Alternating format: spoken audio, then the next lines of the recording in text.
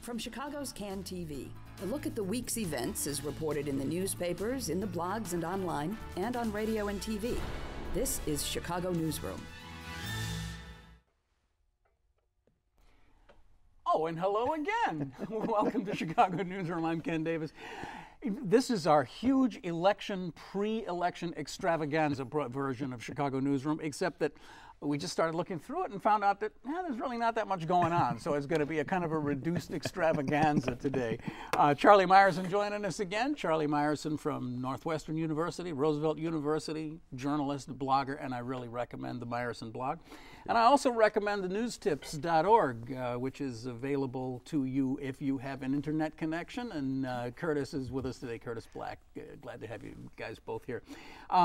There's a guy who lives in Chicago who's running for president, as far as I know, so they've got that on the ballot. And of course, if you're in the suburbs, there are some pretty hot races going on. But if you live in the city, there's not all that much. Maybe the Jesse Jackson race, if you've decided what you're going to do about the absentee race that's going on. So people should still go out and vote, though, shouldn't they, Charlie? Oh, yes. Oh, yes. It's important. I mean, and it is. I believe that on principle. And sometimes even the protest vote, I think, is important. In races, I mean, historically, in my case, in races where there's no chance the underdog wins. Right, right. I'll vote for the underdog just to make sure the overdog knows that it's not necessarily a free pass. Yeah, I mean, I think that's happened a number of times with some of the mayoral races. That I've known people who voted for Dorothy Brown just for that reason. Just like, okay, we know the old guy's going to win, but somebody's got to. Yeah. So I think it's important. Yeah. Okay, but we do have some referenda on some ballots. If you're in about 200 precincts in the city, and I don't really understand the history of how that happened. I know that Joe Moore did the mayor's bidding in preventing everyone from having the opportunity to vote on whether or not we should have an elected school board. But somehow or other, it got on the ballot in about a couple hundred places. That was the work of parent and community groups that worked individually in their... Yeah, that passed it in their own precincts. Yeah, and after the remap, it's on in parts of about 325. Oh, it's 325? Something like that. Okay, all right. But it's still a minority of precincts, certainly. A big minority. Yeah. So what is the question? What are people being asked in those communities? People are being asked whether Chicago should have an elected school board after 15 years of mayoral control. A lot of these groups are just frustrated with a school board that doesn't seem to be anything but a rubber stamp. Yeah. That doesn't take much at all of community input, and that has committees that don't function, that does all its... there at one of these forums, there have been a number of forums on this, and one of the experts, Pauline Lippman, did a study of elected school boards, which are 96% of school boards, and they hold meetings in the evening. They debate openly. They vote openly. They have divided votes. It's completely different from what we have, where if you want to testify, you have to show up at 6 o'clock in the morning and stand online. You get 2 minutes. They don't listen to you. They go into executive session, make all their decisions. They come out and vote on a list of. And the problem with that is what? The problem with an elected school board? The problem with the system that you're describing is what? I mean, I guess there's no problem. It's very efficient. It's a it is efficient. It's what's the point of having the school board if it doesn't really add any value Curtis, that way? you and these community groups who I don't know. I just don't understand. I mean, look, you get the chance to address the school board with your concern. You get a minute or two, and people are sitting there texting and carrying on other conversations. And then when it's over, as you said, they go into executive session. But of course, we make light of this. But the fact of the matter is that this is the system that Mayor Daley was able to put in place, as you say, many years ago. But even before that, it wasn't really an elected school board. Chicago, as I understand it, has pretty much never had an elected school board. It's been a kind of a hybrid. There was a citizens commission that would nominate members, and the mayor would pick from that. Unless he didn't want to. Right. Right. There was some workaround for that, I'm sure. There were always those problems when the Citizens Commission would nominate someone the mayor didn't want, so then the mayor would just leave that seat vacant, which the mayor had the choice to do. But so anyway, there is a referendum. It doesn't really have much effect other than, to be serious about it, to take the gauge of the level of unrest that there is among the citizenry about whether this system it's time to change the system a little bit.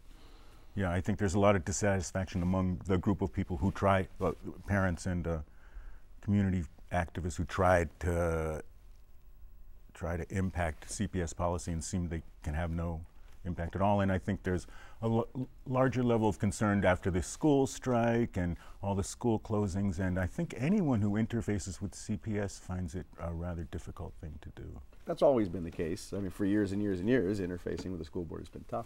You know, we just went through this strike, a major crisis for the Chicago educational school system, the educational system. And does anybody remember anybody from the school board at any point playing a significant role in the unfolding of that? Well, the president of the school board did. He kind of emerged in the vacuum that was left with J.C. Brizard.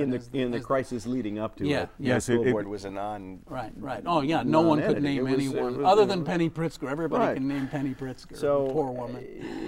I think from the point of view of people who will be voting in this, there's reason to say, well, let's see how it might work differently. Yeah. Well, I mean, there has been a good deal of debate about this. I've been to some of these forums, and there's been some very interesting conversation going on about, okay, great. So then that just means that Karl Rove is going to start sending money to put a charter school slate up or something like that, or the unions or whatever. And Greg Hines has a column now saying that it's a little extreme, I think, the idea that the CTU would take over the school board and be negotiating with itself through this election. I don't think there's a school board in the country where almost all of them are elected where the teachers union runs it. Yeah.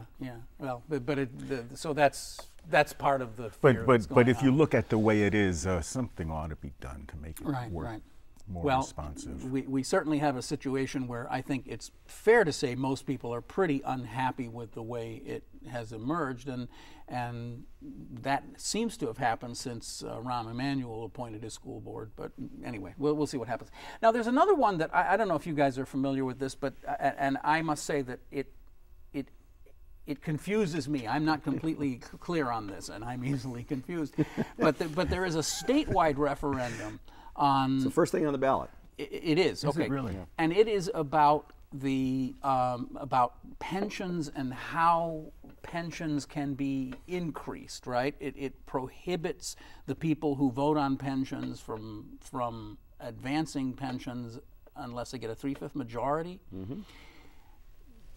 Is there any logic for this? Is there any? I mean, all I've seen is editorials. Everyone on all sides. I mean, like the business community, the labor. Everybody is saying vote no on this. It's stupid. The editorials in all the newspapers that still do editorials have said vote no. I think there is some logic, and that's that the politicians in Springfield who aren't wanting to deal with this want to look like they're dealing with this.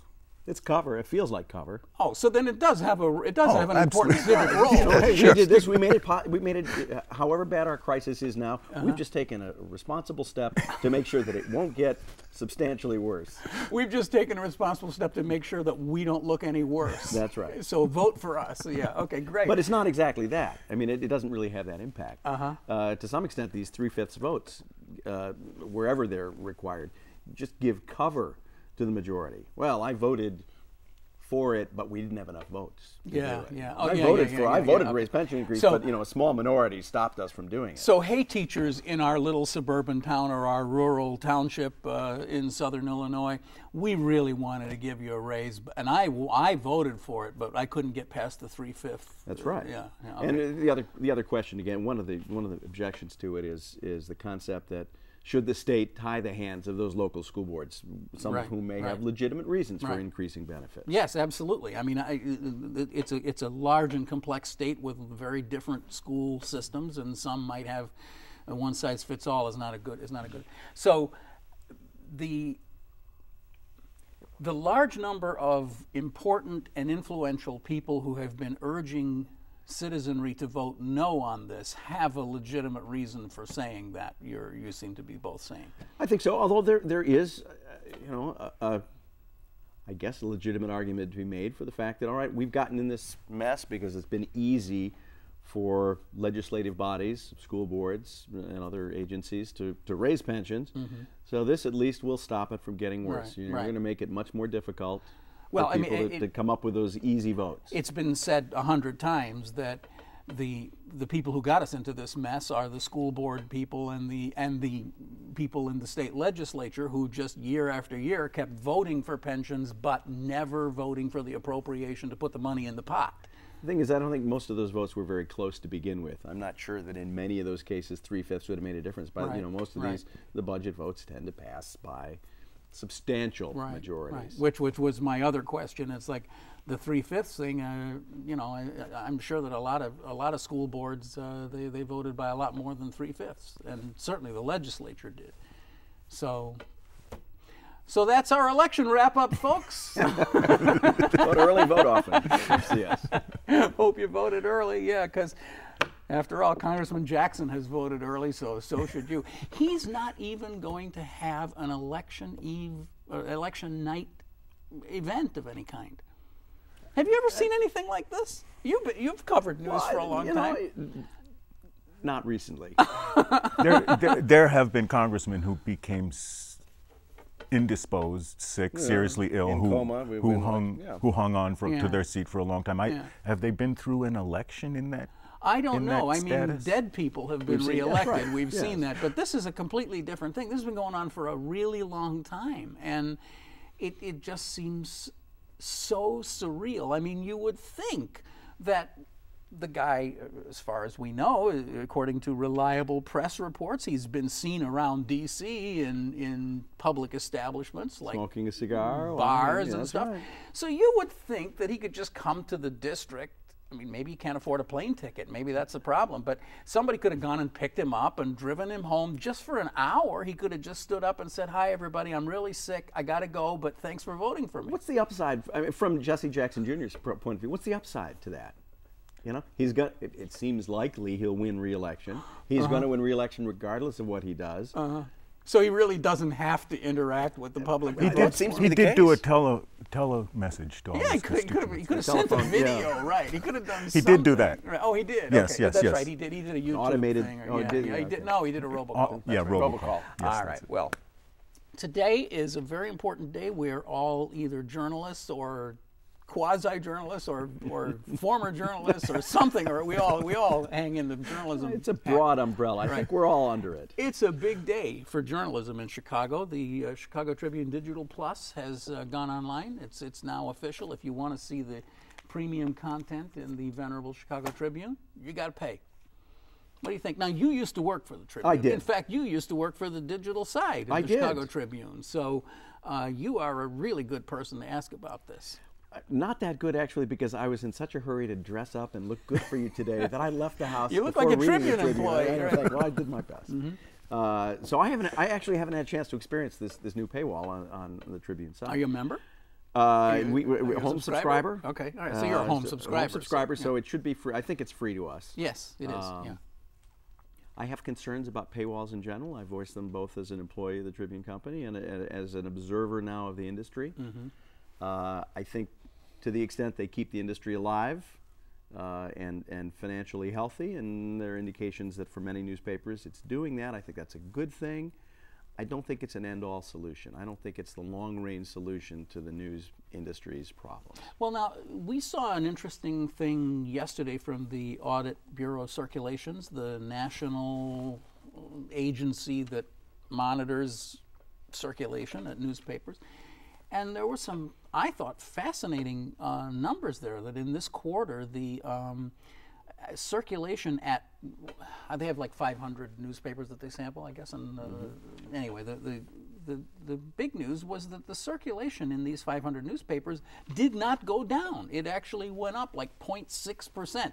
I mean, we're living in a time when 0.6% increase is like, break out the champagne. That's right. The happy days are here again. We didn't tank. Right. So, I mean, now, of course, that there was about a 200,000 or something slide in printed editions, but very, very small. It basically is holding still, and the increase is because of people signing up for digital. So, I mean, this all figures into this in some way. It's like if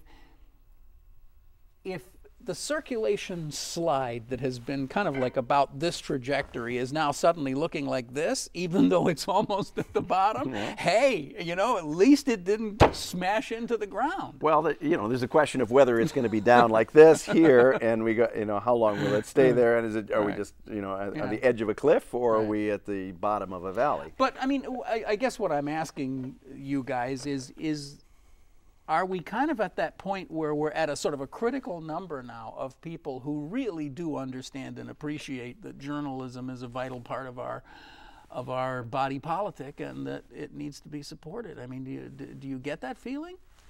I don't get the feeling that, Thanks. Oh, God. that you know people what? are buying the newspapers hanging because this they up. want to support journalism. I think people are buying the newspapers. The ones who are buying them is because they like newspapers. Okay, all right, I'll buy that. All But right. still, there are a 250,000 people getting a Sun Times every day, aren't there? And something like 300,000 or 400,000 getting the Tribune. That's an awful lot of people. I think that's more than are going to Huffington Post in Chicago. Or There's still forces to be reckoned with. But I like to quote, and I think I'm going to get this quote close to accurate. I think it was techdirt.com.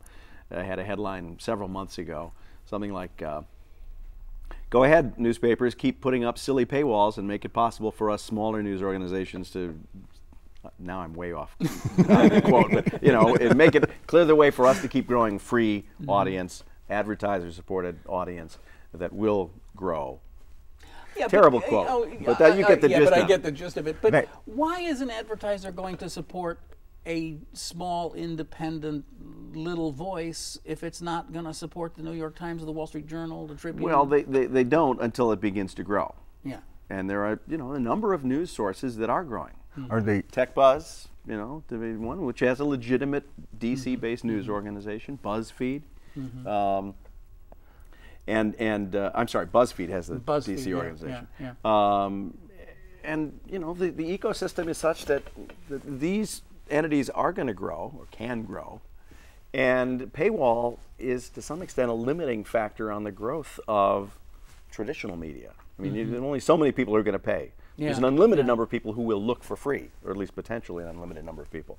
So in the long run, I think someone's going to solve the problem of getting to the point where the free advertiser-supported audience is enough to support a legacy expense-free news gathering organization, one that doesn't have to pay for printing presses and delivery trucks, and it's the right size. I mean, I know this is like the oldest question that's been kicked around forever, but will we ever reach a point where there will be some stability in careers in journalism, or is that really just, are we just kind of like, that's just so 2000? I've been talking, Curtis. I don't know. I see a whole trend in the economy that this may be part of much more insecure contingent employment across the board, and much less retirement security, job security, everything. So we're I'm all going to afraid work that this for is just part Foxconn, of is that. what you're saying. I'm afraid, yeah. I was really encouraged by what I saw on Twitter Monday night. You blogged about this the other day, and I thought it was a very good blog, and you got quite a bit of response to it. In a sense, the world is changing. We're all journalists now, at least potentially, those of us who care to be. Twitter makes it possible for anybody, anywhere to do the fundamental job of journalism, which is to say, I'm at a place, I see something. Here's what I see. It was 10 o'clock Monday night. I was with one hand surfing TV news, the networks and the local channels, and channel after channel. It was dark. Admittedly, it was very difficult for anybody in a traditional news organization to get the big picture. And mostly what I saw was one reporter with a microphone and an umbrella or a raincoat standing there trying to stand up straight and stammering into the wind and saying, it's dark here and it's windy and there's water here and there are waves there, and that's what you saw on channel after channel. Meanwhile, go to Twitter, which I did, and in 30 seconds or less, you see reports of flooding here, power out here, explosion here, much of it citizen generated, some of it unreliable, but in the aggregate far more informative than at the time I was getting from TV news. Because, I mean, interestingly enough, TV news at a time, this is kind of like the model that we've all sort of grown up with, is that the all-seeing eye is telling us what's going on, but the all-seeing eye is one camera in one location, and this story is happening over 800 miles, and no individual reporter or team of reporters can do what 1,000 people being directly affected down in that flooded basement can do. More than 1,000. Yeah. I mean, thousands and thousands. So, you know, a few weeks ago, I'm trying to remember who it was. A critic of the media said that if you didn't watch the debates with Twitter in one hand and TV in your other eye, you got only half the story. Well, I think Sandy, we're that close now. You can call her Sandy. Sandy, made clear that the proportions have changed. I mean, if you don't look at Twitter during these big news events, these vast news events, you're not even getting half the story. Well, now see, I find that interesting because I think that it's too easy to generalize this. The example that you're giving, Charlie, is a brilliant example of where conventional media just simply can't tell this multifaceted story all at the same time. And so Twitter and individual accounts really make it a richer experience, if you can use that term. I would. Certainly, I think so, yeah. But on the other hand, sitting listening to a whole bunch of people nattering on Twitter about what President Obama just said during the debate and whether that's accurate or not is just stupid. It's just a complete waste of my time. I much prefer to just sit there and actually watch the debate. It's like captions, and it depends who you follow too. If you're watching reporters, the Sun-Times had its team of insightful analysts tweeting, for instance, and what happened for me as I watched that Twitter feed during any one of the debates was it became very clear what the flashpoints would be for that debate in the days to come. Partly because you're getting insight into reporters' thinking, also because you're getting perspective. That was wrong. That was right. I found it made the experience much richer. One of your points was that it's important to be careful about who you follow, isn't it? It is. But that's true. That's true in the dear old lamestream media too. I mean, CNN would put out some of the biggest inaccuracies during the storm. I don't blame them for it. It's part of the process that happens. But everybody is subject to inaccuracies. So. In any traditional newsroom in a big storm, you've got people calling, saying, this is true, and what's the next thing a reporter does? They check it out. And then you've got Howard Stern's people out there trying to get on live well, anyway. So, Curtis, believe it or not, we've just sat here and gassed away almost an entire half hour, but this is fun. I'm enjoying this. Sure. What's on your list? What should we be paying attention to this week as we face an election and all this other stuff? Well, I mean, just the one thing we were just talking about was this big storm, and what does it tell us about climate change, and why has that been sort of missing from the presidential discussion? That's one thing. Well, it was. Mitt Romney said that President Obama wants to heal the earth, and I want to help your family. And we had an interesting example these last few days that there may be a connection there. And Mitt Romney also at one point said that he wanted to return disaster relief to the states, and I saw that several reporters were trying to ask him about whether he still thought that, and he was not answering them at this point. I can't imagine any politician would give up the maybe Joe Walsh would give up the opportunity to ask the federal government for disaster assistance. At this point, it seems almost trivial to quote Stephen Colbert. It's just, but, I was going to do this. Colbert last night said something about, yes, this is a great idea. Return everything to the state, and then you can have rely on the infrastructure that just washed out into the ocean to start rebuilding itself. The cover of this week's Business Week, Bloomberg Business Week, to use its full title, has the front page black type on red background and a picture of Sandy devastation, and it says it's global warming, stupid. It's climate change, stupid. It's climate. Well, I mean, and no less than the mayor of New York and the governor of New York are now saying it's time we put this back on the table, that we start actually talking about this. So it's consistent. I just a few weeks ago talked to some climate scientists, and while they are all, as good scientists are, reluctant to come to a firm conclusion, they're united, the best of them, I think, in saying that this is, whatever this weather we're experiencing is, it's consistent with the theory that the climate is changing, that the Earth is getting warmer. The oceans are warmer, there's more water in the atmosphere, there's more energy for these storms to pick up, and this will become, if global warming and climate change are accurate interpretations, this will become the new norm. And the Onion... You always like to quote the Onion. I love it. I wouldn't be complaining about it. And again, I'll probably get it. I thought we were going to get through a half hour without Charlie quoting the Onion. The headline this morning is, apparently this thing we'll all have to get used to, or something like that. Well, I like the one about the New York guy who was easily confused, who was spending the day in the bathtub full of batteries. That's right. He had gone out and bought batteries. Anyway, enough. I wonder whether our political system is going to be able to deal with this issue at all. You know, Bill McKibben of 350.org, he says we have one party that's owned by the oil and coal industry and one party that's terrified of it. And right. Same thing could be said of the NRA. One is owned by it and the other is completely terrified by the NRA. Yeah. You know, we've got like a minute and a half or something left. Let's talk about something actually serious and local for a moment, okay? If we could. Climate is local. Yeah, I know. Mayor Emanuel and Superintendent McCarthy appear to be either radically changing or, depending on your point of view, completely eliminating caps. Do you have any sense of what's going on there? It's the citizen action police strategy. Police strategy. Right. Okay. It's community policing.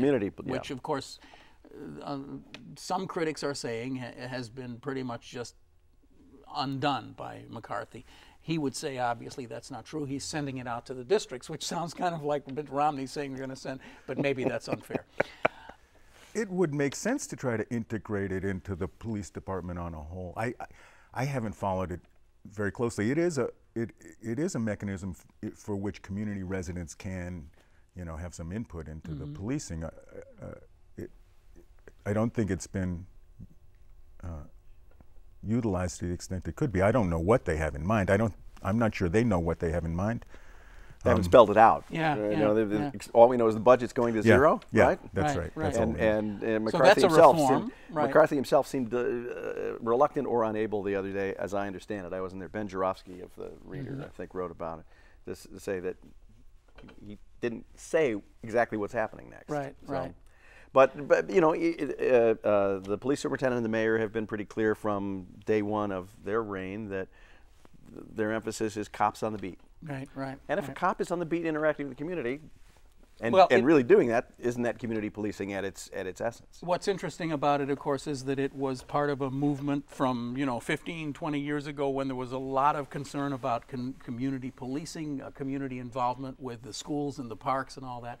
And it's worth noting as we close that Don Moore passed away, and there's going to be a memorial for him on Saturday. He was on the program just a few weeks before he died, and he was really sort of the father of the local school council movement in Chicago, and somebody who really believed in democracy at the lowest level. Yes. And it's worth noting his passing. We got to go. Thank you very much. Thank you, Charlie. Thank you, Curtis. We'll see you again next week. You've been watching Chicago Newsroom. It's a community service of CAN TV. You can watch us any old time you want, but you should check this out right here. See this address right here? You can click that in anytime and watch the show anytime you like. You can also catch us on iTunes as an audio or video podcast, and you can wait right where you are for another 7 days, and we'll be back with another show right here on Chicago Newsroom. Thanks a lot. Don't move. See you next week. Bye.